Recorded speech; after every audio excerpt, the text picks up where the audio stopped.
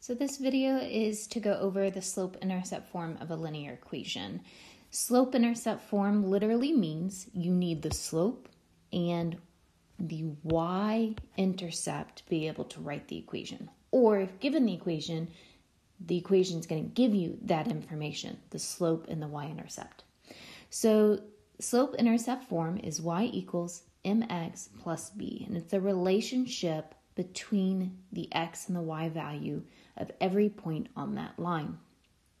So m, which is always the number kind of being multiplied by x, it's called a coefficient, is your slope, okay? Versus the b value, which is being added or subtracted, it's a constant, is your y-intercept. Now remember, a y-intercept is always a point on the y-axis, okay, so it's where it crosses the y-axis, and because it's always a point, it will have both an x and a y value. On the y-axis, that is where x is 0, so your point will always be 0, comma, whatever that b value is. So let's do a couple practice problems. Starting from a graph. If you're given a graph, and in this case, this graph is giving you both intercepts, both the x and the y-intercept, you can write the equation in slope-intercept pretty quickly. Remember, slope-intercept is y equals mx plus b, where you need to find both the slope, m, and the y-intercept, which is the b value. So the first thing to identify, I think, quickly is the x and the y-intercept. So you have the x-axis.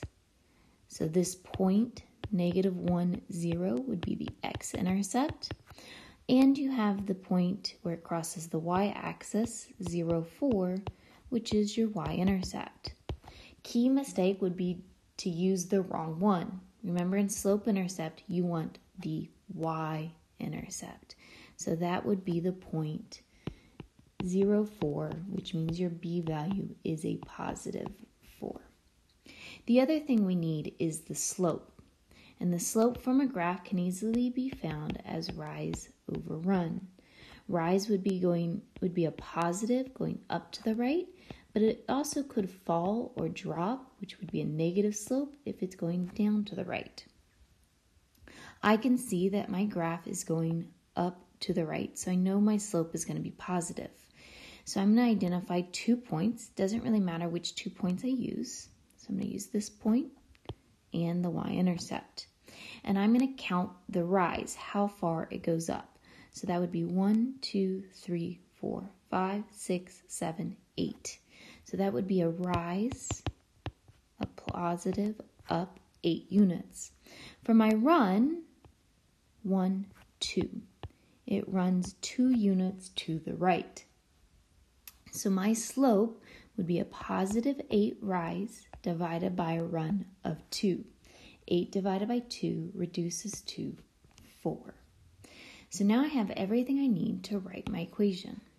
Y equals m, which I found to be 4, x plus b, and we found 4 to be a positive 4. This would be the equation in slope-intercept form of this linear graph. Here's another graph, but what you notice is they do not give you the intercepts, either of them. So I still have to eventually find both the slope and the y-intercept, my m and b value. M, slope, I can still do pretty quickly using that idea of rise over run. So for here, my rise, well, remember we talked about rise would be positive up to the right, or if it's negative down to the right, it would actually be a fall, which is what I have in this case, going down to the right. So my fall, I drop 2. And because it's a fall or a drop, it has to be negative, and that's key to remember. Then my run, 1, 2, 3. So my slope would be a fall of 2 divided by a run of 3.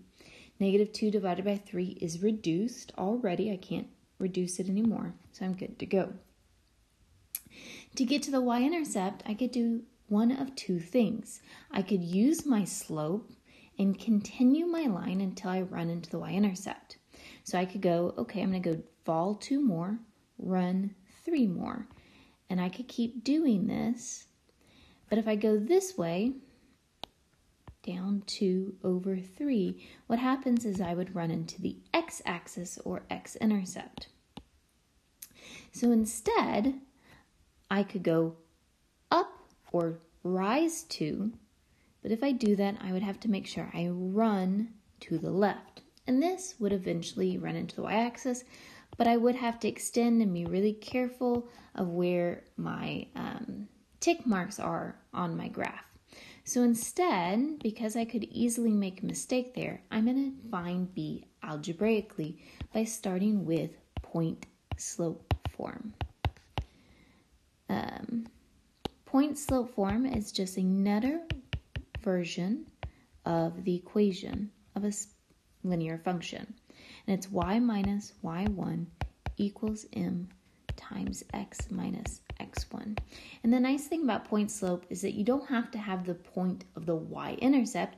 You can literally have any point on the graph. So I'm going to use the point that's already been identified on my graph, which is at 6, 4.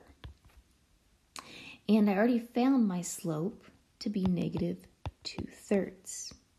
So my point I can label as x1, y1, and I'm ready to fill out point slope form. So y minus my y value from the point, 4, equals my slope of negative 2/3 times x minus my x value from the point of 6. This would be point slope form. Now I want to convert this to slope intercept. To do so, you would get rid of the parentheses by distributing the slope. Distributing is multiplication, so that would be negative 2/3 x plus 2/3 times 6. 6 divided by 3 would be 2 times 2 is 4. It is positive because the negative times the negative is a positive. So then my next step would be to move the negative 4 over to get y by itself, and I'm going to add it. And I'm going to add it to the other 4 because those are like terms. So I end up with y equals negative 2/3 x plus 8. And that would be my slope-intercept form. So now I'm going to write the equation of a linear function in slope-intercept form, y equals mx plus b, but this time, instead of a graph, I'm given a table. You could also be given 2 points, so you could be given the same points from the table negative 2, 8, and 1, negative 1. Doesn't really matter which one. If you're given 2 points, you can easily make a table x, y. Okay, so I need to identify my slope and y-intercept. Remember, y-intercept would be the point where x is 0. And what I notice is that my table doesn't give me an x value of 0. So I know from the previous problem, I'm going to have to use that point slope form because I am given any other point.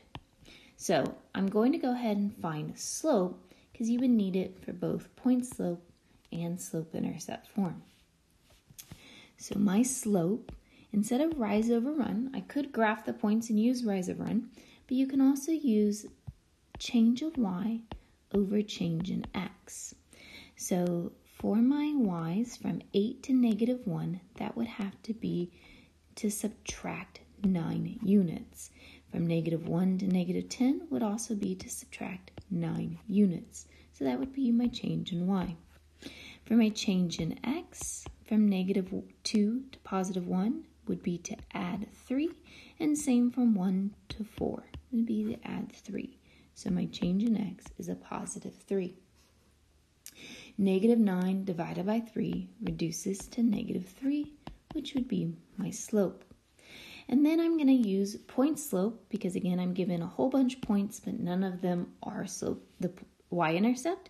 So I'm going to choose any point, and I want to use 4,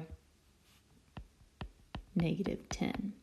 So this will be my x1 and y1 value. So for point slope, I'm going to say y minus my y1 value, negative 10, is equal to my slope that I found to be negative 3 times x minus my x1 value of 4. Minus a negative is a positive, so I can rewrite that as y plus 10. I'm going to distribute the slope of negative 3, multiplying it in. Negative 3 times x is negative 3x, and negative 3 times negative 4, negative is a positive, 3 and 4 multiplied to be 12. I'm going to subtract 10 from both sides, and I get y equals negative 3x plus 2, which would be my slope-intercept form with a slope of negative 3 and a b value of 2 or y-intercept of 0, 2. Thank you for watching. Hope this helped.